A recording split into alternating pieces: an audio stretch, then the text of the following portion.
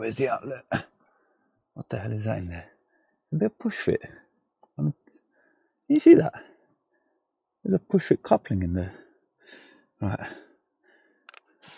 Get that. Where's the outlet? Outlet's here. Oh, do I want to risk touching that gate valve?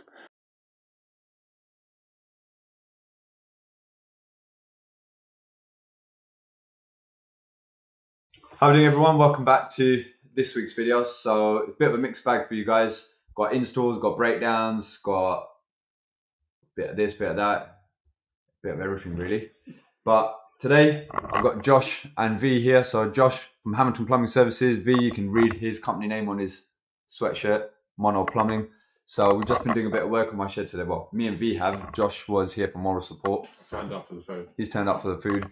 So yeah, we've ordered Turtle Bay Caribbean food. We're about to chow down. We're going to enjoy this meal. You guys enjoy this video. Don't forget to like and subscribe, and I'll see you on the next one. Enjoy. All right, morning. It's me and Chris. Got a boiler installed today. What have we got coming out? We have got a Potterton Pro Max on its way at heat only. Yeah, and we've got a Baxi 830. So sealed system, heat only swap. Should be pretty straightforward. But we've got 3 floors. 4 floors. 4 floors. Okay, 4 floors above us. So how many rads? 14 rads. 14 rads. So let's see how bad the system is. I've got the power flush in the van. He's got the boiler. So let's get in, crack on, and get started.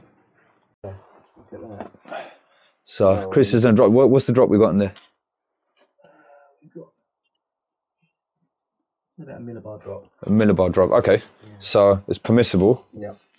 As long as there's no smell of gas. As long as after we've done the boiler, which is where's the boiler? Where's the boiler? I'm guessing in here. This looks like a boiler cupboard. Bingo. Right, so that's going out there. Oh, got some rabbits here as well. Lunch. No, I'm joking.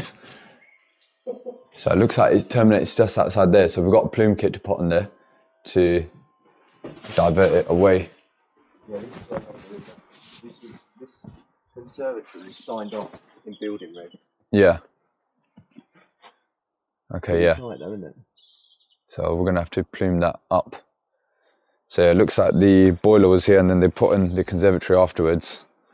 Otherwise that flue wouldn't have been allowed how it is. All right, cool. It's not the end of the world.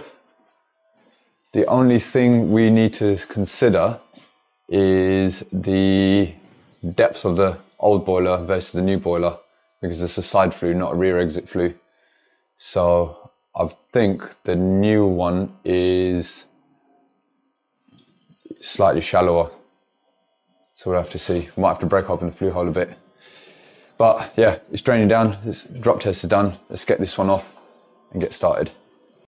Right, so we just finished taking the pressure off the system. Going to get the boiler off the wall. We're not going to be power flushing this system because Chris has done a quick test in his turbidity tube, the water quality, and it is fairly clean. And not only that, it's microbore. So not power flushing microbore system. We will do just a mains flush. So we're going to get the boiler done. Then we've got a filling loop upstairs on the 4th floor in the airing cupboard. So just open up that filling loop, keep a drain off open downstairs, and then just let it all circulate around the system and blast out through there. Or worst case, actually, got a better idea. We can, because we've got to fit a MagnaClean here as well. I actually don't know where we're going to fit the filter. I can't actually see where the flow and return pipes are coming from.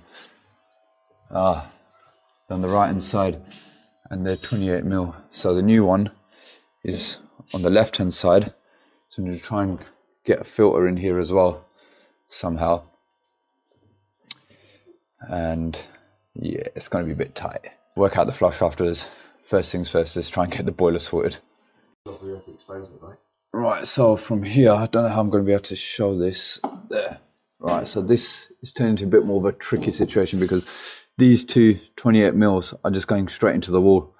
Obviously we've got false wall here, and we also need to make sure with the new boiler bracket as well that we don't hit anything in the wall.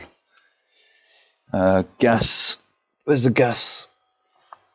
Gas is also coming straight out the wall as well, which isn't ideal. I think we've just got to get the boiler off the wall first and then see what we can do with the pipework, get the new one on, get the template up, and then figure out what we can do from there. Yeah, step by step. It's not going to be as straightforward as we would have liked, unfortunately, not by the looks of it. So just taking the pressure off the system, so no more water coming out of there. Managed to undo the two 28mm connections, but we've got a little bit of play there on the return, but nothing on the flow. So we're just going to have to get the multi-tool and cut the pipes here just so that we can get the boiler off the wall in the meantime. And then these, we're definitely going to have to go into the wall and see what's going on there, because we need to bring the flow and returns to this side, and it depends how high or low the boiler sits, because we're going to have the tails coming up, then we need to get back onto there. And it's the other way around as well, I believe. On this one we've got the return, yeah, return flow. I think it's the same way on this side actually. I think no, flow is on the left and returns on the right, so they're flipped as well. So that's going to be another little obstacle that we need to get over. But first things first, we need to get this off the wall and then see where the new boiler is going to sit, and then we can work out how best to rejig the pipework. So I've had to do a bit of surgery here. So multi-tooled the flow and returns off, so now we can at least get the boiler off the wall and then figure out what to do with these inside the wall here. Right, everything is disconnected as far as I can see. Let's try and get this off the wall. Got a clear path for me to take it outside.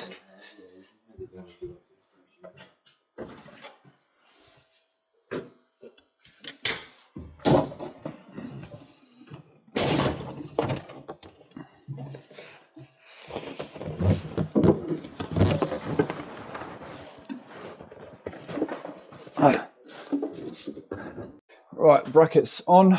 Sweated off the two 28mm elbows off there, so we'll probably get, I don't know how we're going to do it yet, but probably another two 28mm elbows with 22 reducers in, shooting this way. Sweat the gas off as well. Now the gas is inside the wall and it goes that way, so I've had to, normally where the boiler would have been center, I've had to offset it a little bit so it's sitting slightly to the left, so it's going to clear that gas pipe, so I can then bring that gas down, up, well, me or Chris. So now we're just going to get the boiler on the wall. I know that doesn't look level, but it is level. It's just the wall looks a bit off. So now we just got to get the boiler in, and then hopefully the flue will line up. Otherwise, I've got to break that out as well. One of them jobs. Yeah. Also, if anyone hasn't used these before, these are great for dot and dabbles, core fix.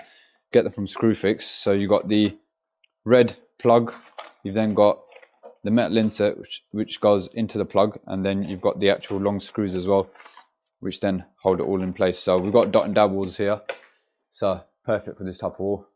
Chris is doing some weightlifting with the boiler, so he's about to get that on. You filmed me, haven't you? Yeah. I've seen it on one of your other films. You filmed someone.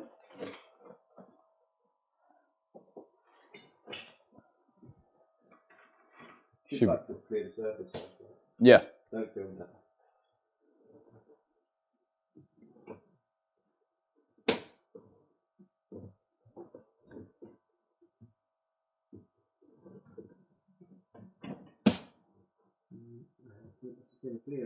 Is it not? Nope. All right, let me have a look. Okay, so we're going to pipe it up first and sort the flue out afterwards, because as you can see, this flue sits a lot further forward and we can't physically bring the flue forward because the conservatory starts about here. So going to look at getting a 45, so maybe elbow 45 and then break open a little bit more at the back there to try and see us out. The flue's going to be the trickiest bit. I mean, we've got to get around this first. So this is how we're going to be doing the pipe. I've just mocked it up at the moment. So got two 28mm elbows coming off of there with a reducer straight into there. That goes straight into MagnaClean. We've tested it. We can fit the MagnaClean there and we can get the lid off. So happy days. And then obviously the flow will literally just come straight down with the Street 45 bang into there. So it's mocked up. Let's get it piped up. And then, well, once that's piped up, we can at least fill up the system and then we can sort out what we're going to do with the flue. Right, we're piped up. Doesn't look pretty, but yeah, that's where it is. We've got the two 28 elbows coming out of the wall. I'm really hoping it doesn't leak, because that is a real nightmare. It's a real pain in the backside to try and get onto those.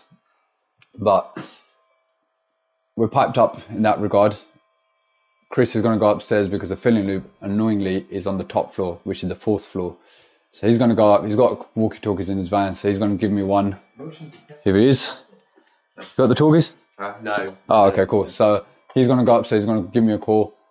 He's going to fill up. I'm going to stay down here and pray that all the solder joints are good. Cool. Right, let's do it. Okay, so far so good. Chris is calling me from upstairs. Oh no, call's ended. Yeah, we're about a bar of pressure and there's no leaks on our connections above the boiler. So I think it's looking good. Chris, what sort of pressure we at? 1.5 bar. 1.5, sweet. So no leaks here, which is good. Just going to go around bleeding all the rads, get the system filled up, and then sort out the gas and then sort out the flue. Okay, so we're all fully piped up. Gas is done as well, wired up, literally everything's done. Just got to sort the flue out now, which is going to be the biggest headache. So we've got, Chris has picked up a couple of 45, so we're going to try do elbow 45 and see where it lines up out there.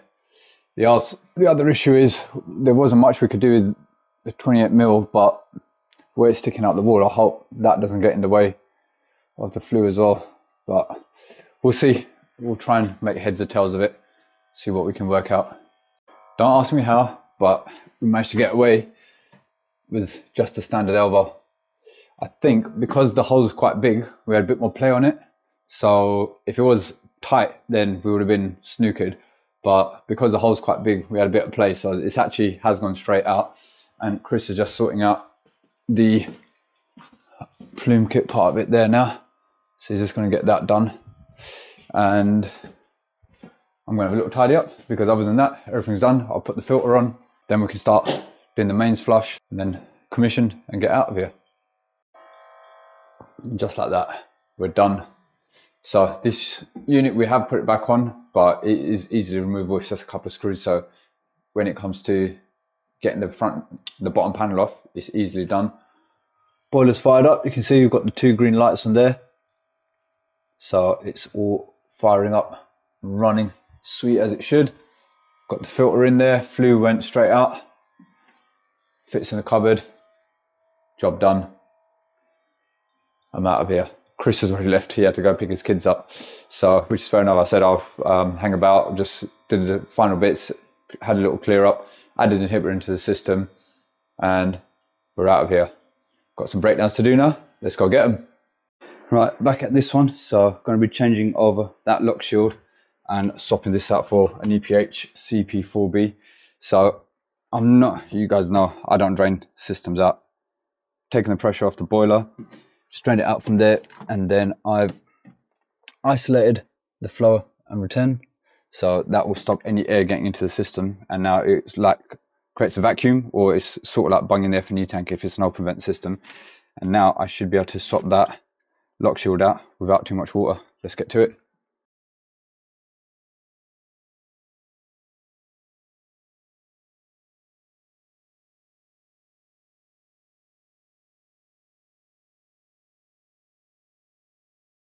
Right, that lock shield's swapped over. Amazing water quality. And that was snapped shut. So yeah, I can really feel the heat that's come in from there transferring into the rad already, even though I've not even filled it up yet. So I'm gonna sort out the stat first and then fill up the boiler and test it all. So this old stat that I'm taking out is a 2-wire stat, so it's just got a common and switch live. So if you're going to be replacing one of these, you need to make sure you get a battery operated room thermostat. A perfect example is this EPH CP4B. So this again just works on a 2-wire connection, and then you have batteries in for the display. So I'll get that out, show what it looks like, and then we'll get it fitted into here. Flatheads, I might have to swap those out. So on the old one, you've got A and B. So A is your common, B is your switch. On the EPH, you've got number 1 is your switch live and number 3 is your common. So it's kind of back to front a little bit, but yeah, it's got the wiring diagram on the back. So number 3 is going to be your common. So that red is going to go into number 3, and then the yellow from there is going to go into number 1. And the holes, they line up, I think. Yeah, they do line up. So I'll probably just swap those out for some proper posi screw heads if I can be bothered to go back to the van. So there we go. Just to make it clear for anyone who hasn't done these before, common goes into number 3 and your cool goes into number 1. Now, a good thing about these EPH stats is you can actually use them on open therm as well. So if it was wired into open therm into the boiler, then you could use these 2 terminals as well. But we're just working straight off the mains, and now that literally will just clip on like so. He says.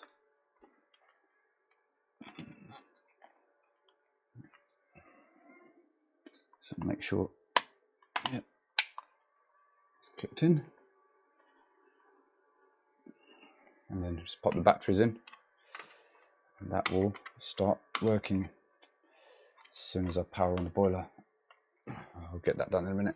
Right, there we go. EPH CP4B is on the wall. Now, just got to add some pressure back into this system. Let's open up the flying returns. Where is it gone? And the filling loop. It's got that one. So turn that and turn that. Right, so let that repressurize, and then I'll check that rad valve as well. Make sure that's all okay. Right, pressure's starting to rise, which is always a good sign. Otherwise, we might have a leak somewhere, which we don't want.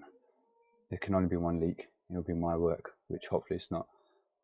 So let that get up to 1.5 bars, then turn it on, fire it on. Most importantly, make sure that rad's getting hot now as well.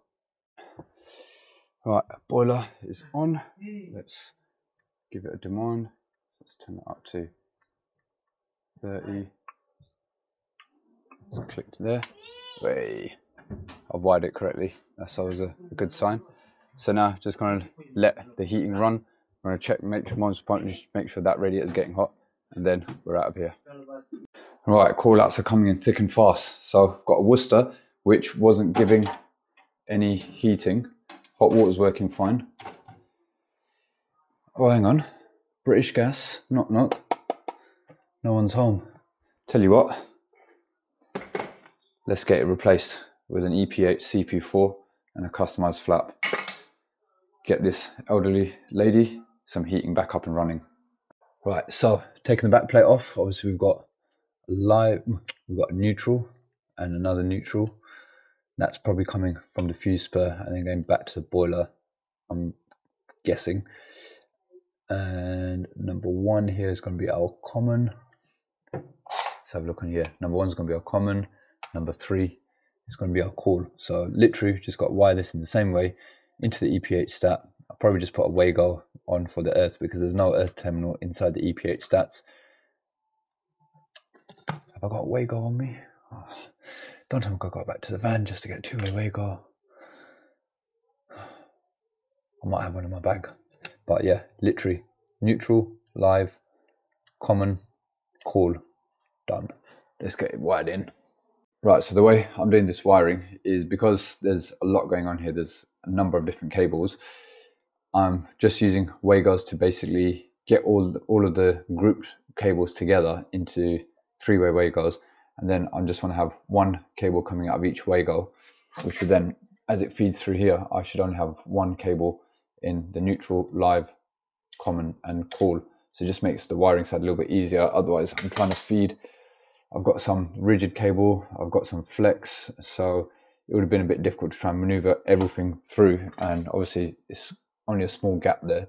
So this way it just makes it a little bit easier. I've only just got one cable each, so I've got my live, neutral, live, my common and my cool. So that's my 4 cables coming through. Earth has been Wagoed in the back there. The lives have all been Wagoed together and the neutrals have been Wagoed together. So let's bring that through, connect it all up and retest it. Right, we're all wired up. Let's pop the fuse in, power on. That's a good sign. Boilers come on.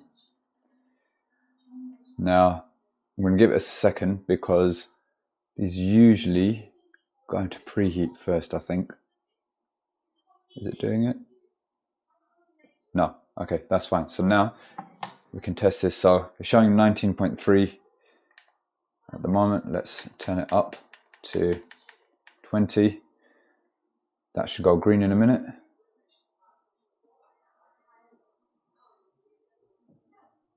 Click. Diverter's going over. Pump's running.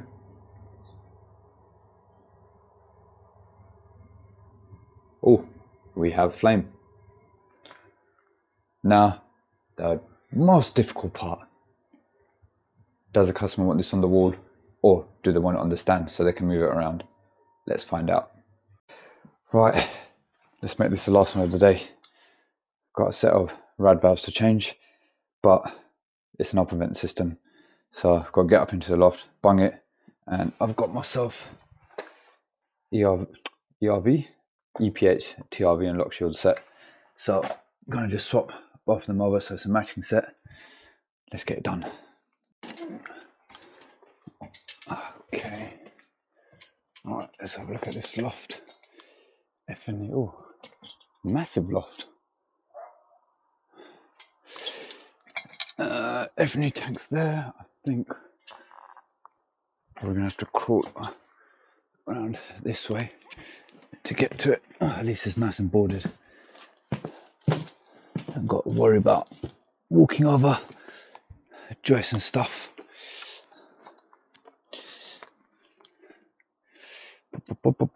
Right, F&E tank located.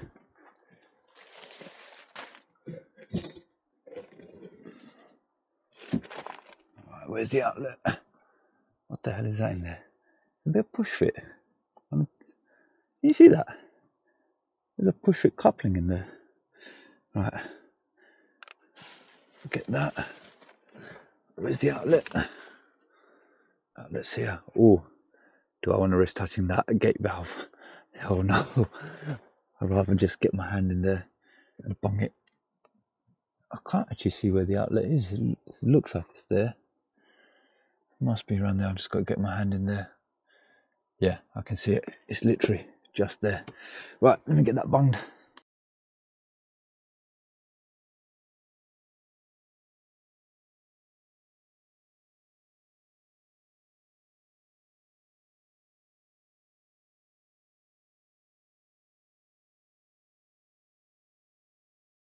Right, they're both changed. And we're going to get the bungs out and then make sure everything gets hot. Fingers crossed. Right, heating's on. I heard it gurgling as soon as the pump came on. Ah, bloody hell, that's got hot quick. Yeah, can't keep my hand on it. Well, it's another job done, and that's 3 for 3 on EPH products. I had a CP4B, which is a battery operated programmable room thermostat. I had the CP4, which was a wireless programmable room thermostat, and I had the EMTRV15, which is their TRV and lockshield set. So yeah, I love the products. They do make quality products and I use them wherever I can. Great choice. Yeah, nice and hot. Now I can go home. Hope you guys enjoyed this one. Take care now, and I'll see you soon.